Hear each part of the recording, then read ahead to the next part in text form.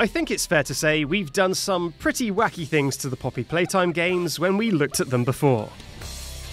But believe it or not, that was all while playing them mostly the intended way. Well, with 3 chapters out now, I figure it's time to take the training wheels off and do something a little bit fancier. Completing chapter 1 of the game with my ability to turn the camera entirely removed. Well, little did I know that this would be the most brutal test of my skills yet.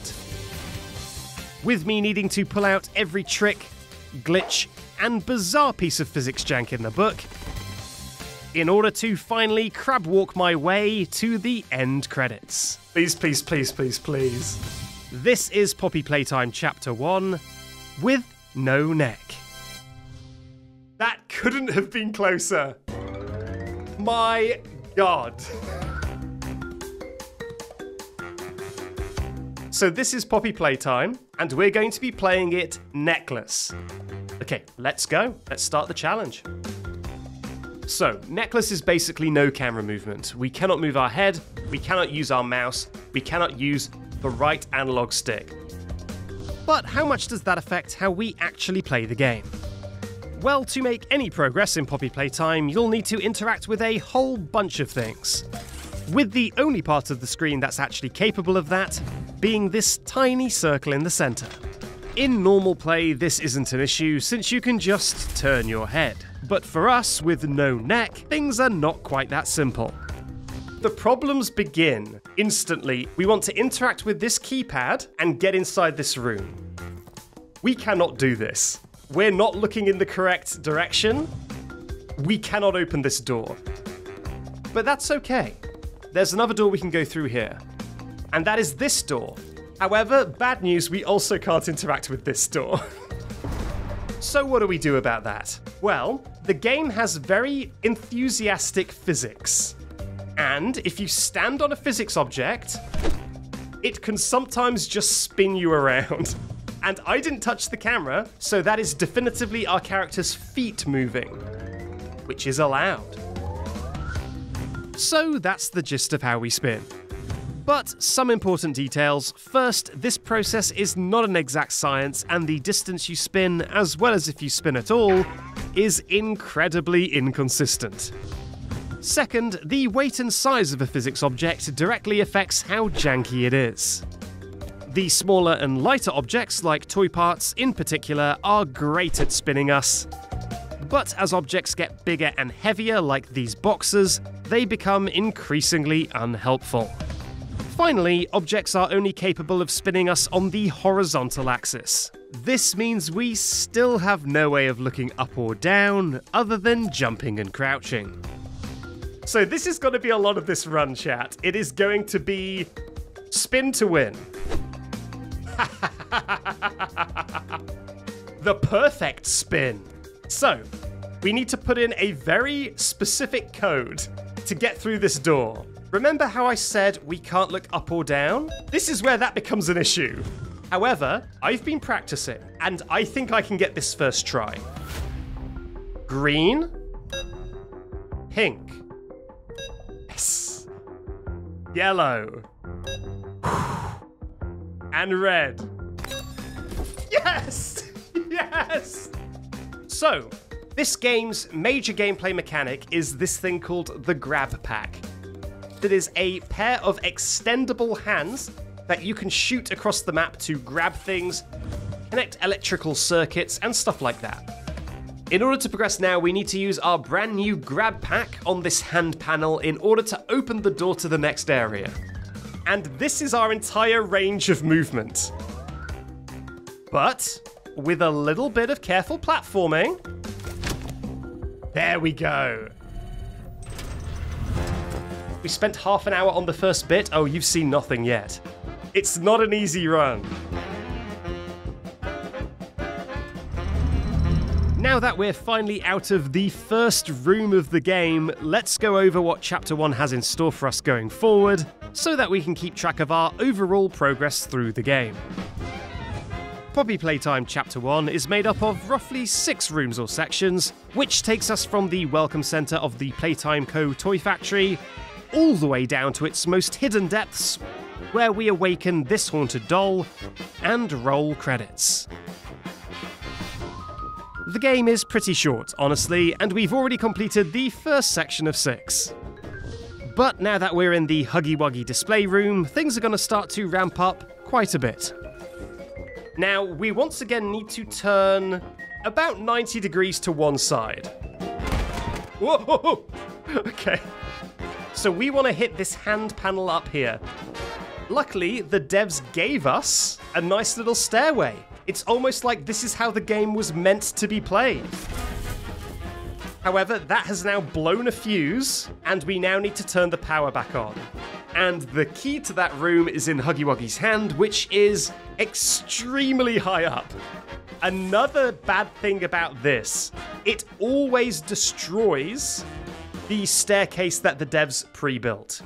That means that when we have to press that again in the future, it's going to be a little bit more difficult. That is, unless we use a very special box. If anyone in here is a Freddy scholar, then you're probably familiar with this box. A Freddy is an item that breaks a game, and this box doesn't know what gravity is. You can just pull it through the air like this. I'm probably going to use this as a staircase. But anyway, this is all a problem for later. For now, let's worry about that key. My personal favorite way to do this is to get the yellow thing here. That seems fine. Then this red pillar, and be very careful that it doesn't fall over, because this is the perfect height to get that key.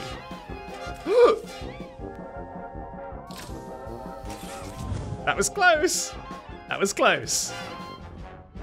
And get the key, please. There it is. Now, the next place we need to go is this door, and we are once again looking entirely the wrong direction. Okay, I think I have just kicked that out of bounds. Okay, I'm going to stand on this child's head. Oh no! Can we please get a spin? Is this enough, actually? Okay, we're in the power room. So this room is a puzzle. We need to connect a power outlet to this box here using our grab pack arms. The power outlet, however, is entirely behind us, as everything is. Okay, so let's do the puzzle. This is very, very simple. You do not need to move your head at all to do this puzzle. All you need to do is that. Now we've restored power to the outside, we need to press this hand button once again. So let's real quickly spin ourselves. Let's see if I can get a good spin off this broom. Here it comes. Beep, beep, beep. We're going. Nope, nope, don't go the other way. Oh my god, it can't make up its mind. Don't make me go to the other broom. Don't make me go to your brother. Fine. Bye-bye, Bobby. Bye-bye, Bertie. Who's your favourite Poppy Playtime character? Well, I like the Broom Brothers. Why aren't they in Chapter 2? Oh, that is perfect. And on the box. And press the button. Love to see it. It's always good to get the help of a legacy Freddy. And I am so glad that he was able to help in this challenge run. But we've got places to be. Now that we're facing the correct way to open the door out, we are officially done with the Huggy Wuggy room and can move right along to the third section and most complicated challenge yet. So, this is the room where we get our second hand. But in order to get access to it, we need to put 4 fuses in this machine. 3 of the fuses randomly change locations every time you reload checkpoints, so they could be anywhere. However, the blue fuse is always in the same place, which is right up here on the floor. But crouching cannot get you low enough to pick up this fuse. That's a big problem. I spent so long trying to stack boxes to get high enough to pick up the blue fuse. And then Tronmo saw the footage, and he said, why don't you just walk backwards and grab it as you're falling? Yeah. That is the technique. Use 1 of 4. Collected. So I'm going to level with you, chat. There are certain fuses that, as far as I know, are impossible to pick up. This is one of them. This is one of them. So we need to just keep re-rolling and hoping a favourable seed happens. I'm not feeling good about this seed either. Nope, there's this one underneath the conveyor belt again. This one is possible. We're gonna try and do this seed. First things first, I want to get this one. There is no way to pick up fuses that are on the ground because they're too low. However, I managed to find a glitch question mark. If you do this with a box and it is now resting on top of the fuse, the game wants to grab onto the box but slips and accidentally grabs the fuse. This is something I found by accident and I was flabbergasted. Next, we want this stack of boxes to get that fuse there. Please. Game, please. Please. I really want that box stack to stay stacked.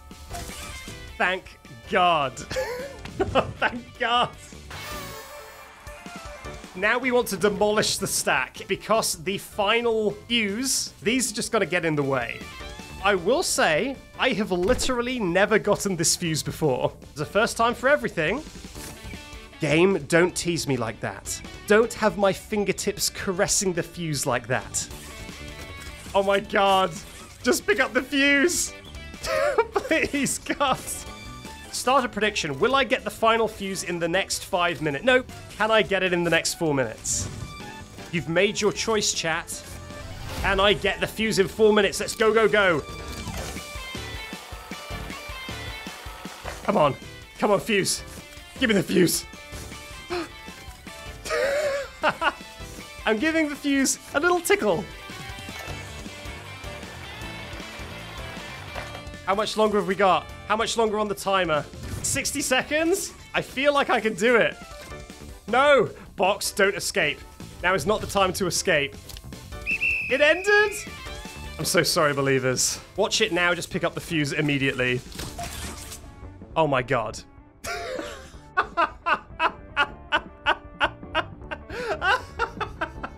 It's rigged! I should have done 5 minutes. Alright, we've got all the fuses. Let's rotate ourselves in a way that we can access the fuse panel. Wow. That was just a 1-frame camera turn. Okay, I can get these fuses in from this angle. Time to get that red hand. We finally got the 2 hands. I'm going to need to rotate myself a little bit more to get through this next puzzle. Ron, I need your expertise. Don't put me out of bounds. That's a little bit too much for my taste. Just a rotation will do. These 2 hand panels are lovely because there's no fancy platforming we need to do. We can just do a little tiny jump. And now we move on to this section, which is a puzzle. Dun, dun, dun. Now, the way the game wants you to complete this puzzle is to fire down to the power and then roll back, connect that pylon, and then put the electricity here. There is a big problem with this, though. We cannot get low enough to hit that. If we decide that what we will do is we will connect the electricity here and then just go up, we can't. This room has a bunch of rollers that stop us getting up them.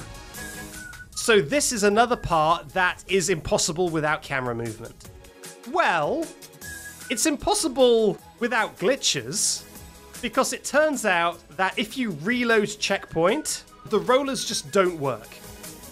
And now we can complete the puzzle. They did patch it. This section is why I'm not doing it on current patch.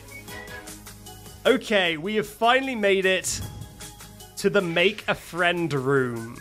So we want to turn this machine on. However, as it says in like Arial font, it needs power. And the place where we turn the power back on is in the rafters above us. So all we've got to do is go up here and go round to where the puzzle is. Uh-oh. There's a bridge that needs us to pull it and extend it. What we can do, however, is reload checkpoint again. And it actually leaves us looking in exactly the right direction. So the crisis has been averted for now. Where is my hand? Let's try and reload checkpoint again. I would like to be able to play with hands. I'm starting to think, chat, that maybe the game wasn't meant to be played this way. Thank God. Back to our regularly scheduled challenge run. The bridge is also too low to grab. However, we've done this song and dance before.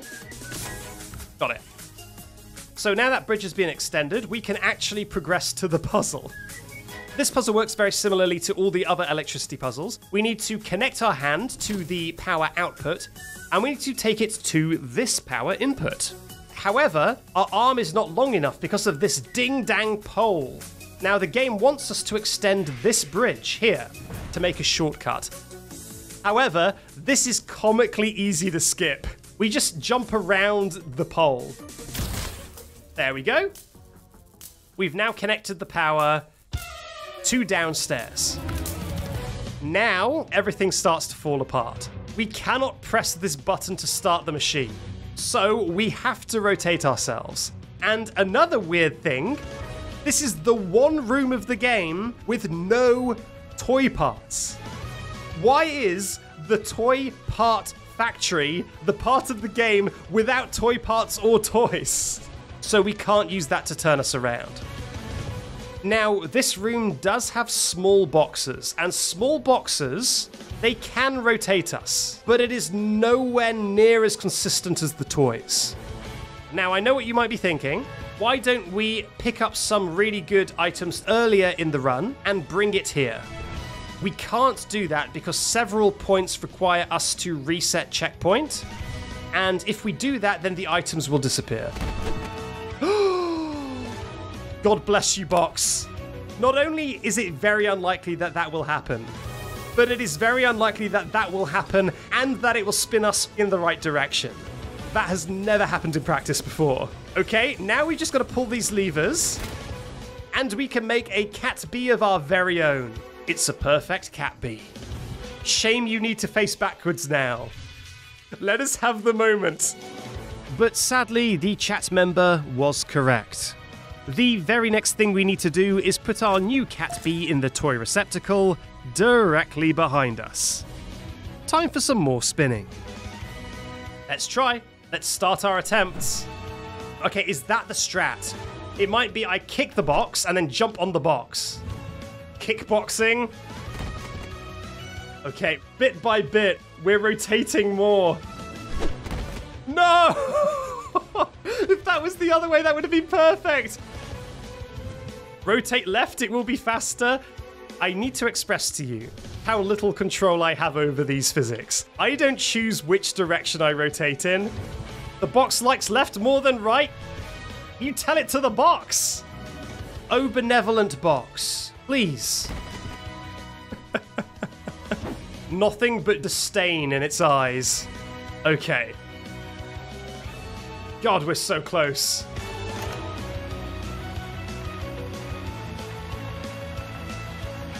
Can someone put in a good word for me with the box? Put the cat bee in. We did it. I'm a box lover and I always have been. I'm just playing hard to get, okay? Let's get scared by Huggy. With cat bee in the machine and the checkpoint reached, we are now in the final section of the game. In normal play, this finale sees us getting chased by Huggy Wuggy himself, and after a quick jog through the facility's vents, we slide our way to freedom, before yanking down a big yellow box to give Huggy Wuggy a Connie cushion. Then we take a short walk to this suspicious door, free the haunted doll within, and the game is complete. This whole section only takes a few minutes in casual play. But given the remaining runtime of this video, you can probably guess things get a lot more complicated when some troublemaker has vetoed our vertebrae. So now this is where we start, and we're looking right at Huggy Wuggy. This does mean we will need to do the chase backwards, but we've got bigger fish to fry. I have been practicing this, so I should be able to do this chase backwards without much issue.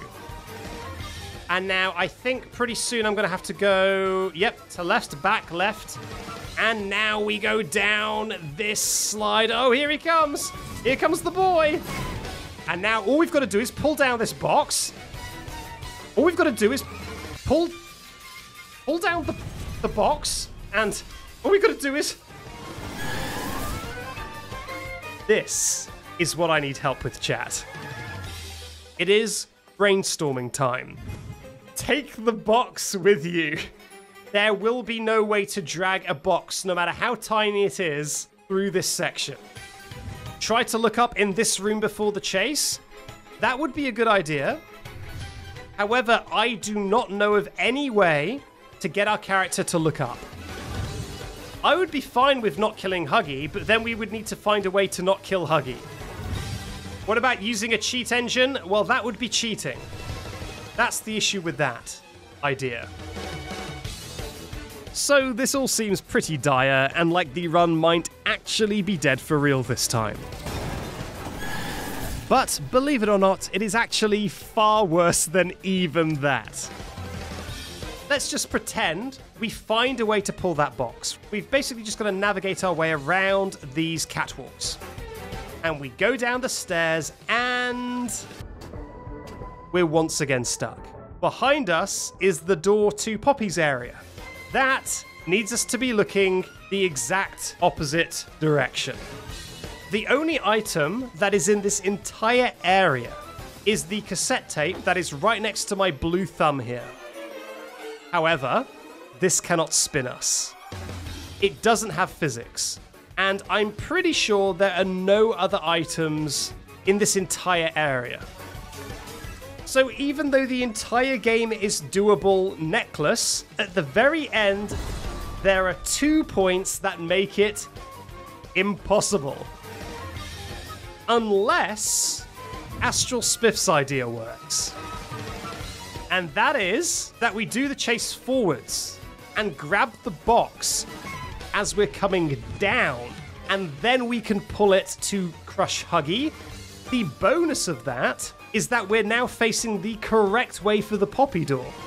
But there is an issue with Astral Spiff's strategy. We're going to try and pull that box down. Did you miss it?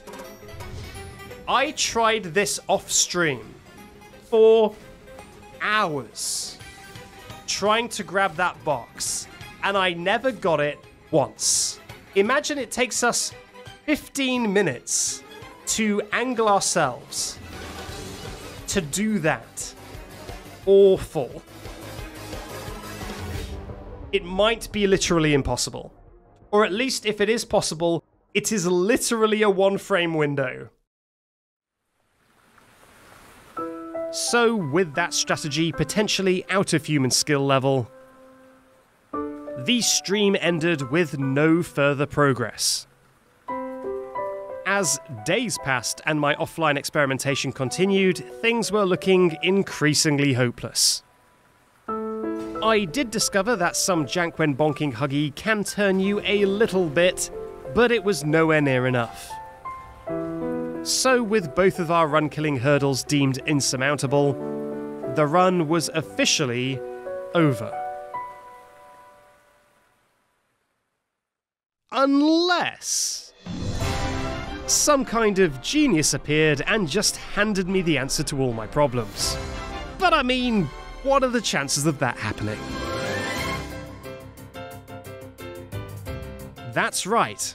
A full week after the first stream, not only one genius appeared, but 2.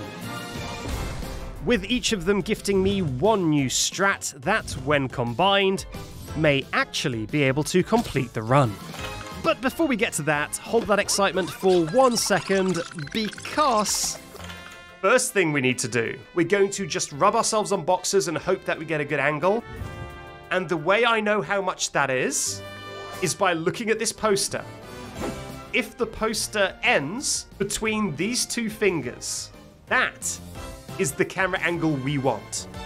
Oh yeah, this is going to YouTube, but let me tell you, this part probably isn't going to be a YouTube video because no one wants to watch 40 minutes of me rubbing against a box. Well, other than you people. Only very smart people want to see that. Oh, okay. That's at least in the correct direction. Just a little bit more box. A crumb more angle. Oh, that looks good actually. That's a perfect angle. Chat, it is not free.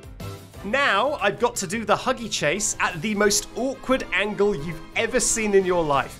And if you're wondering why we're turning this much, it's because we want to be looking at the Poppy door as much as possible. But any angles more turned than this, you start to not be able to get the huggy box. We are at the box. Now is the first of the strats from the speedrunners. This is called the mushy grab. When you jump at low frame rates, your hands will go way higher. So, big reveal, there's my frame rate. Currently running at 60 frames per second. We're gonna crank that all the way down to 5. This is how real gamers play. If we mess it up, because it is very easy to mess up at 5 frames per second, it is back to the box. So, wish me luck. We've got the box. The next trick. When I was showing you that the bridge collapse can turn your character, it only turned about 25 to 30 degrees. Another speedrunner called Nia discovered if your video settings are set in a certain way, the bridge collapse collapses you in one single frame. And something about the turning that the bridge collapse would usually do is amplified when it snaps you down in a single frame. This strat is called the Nia corkscrew, and I really hope it works. Okay, I want to be stood about here, and go. Is that gonna be enough? I don't know, chat. Let's go to the door and find out. Can we complete the run, please? Please, please, please, please, please. You have got to be kidding me. My circle is barely over the door texture. Is this gonna open the door? If not, I'm gonna do crouching to try and open the door on the handle. Is this enough? Yes! Incredible! Turn around, it says. Well, I'm afraid if there's one thing I can't do, it's turn around. We're finishing this game without moving our head once. And that is Poppy Playtime Chapter 1 beaten without moving my neck. You opened my case. I sure did. That couldn't have been closer. My God. Big thanks to Mushy Meow and Nia for the help with those 2 strats. And you know what we've got to do now, right? Shall we just look at Chapter 2 and just see what is going on in Chapter 2? Hello, sorry to interrupt. Chapter 2 will have to wait for another time. Sorry, but if you can't wait and want to see my first attempts early, you can do exactly that by heading to my Twitch page here. Or, if you'd like to stick around on the YouTube and just wait for the video, you can do that too by subscribing here instead. Well, with all that said, thank you very much for watching, and I will see you next time. Bye-bye. Oh, also, buy the plush, I forgot.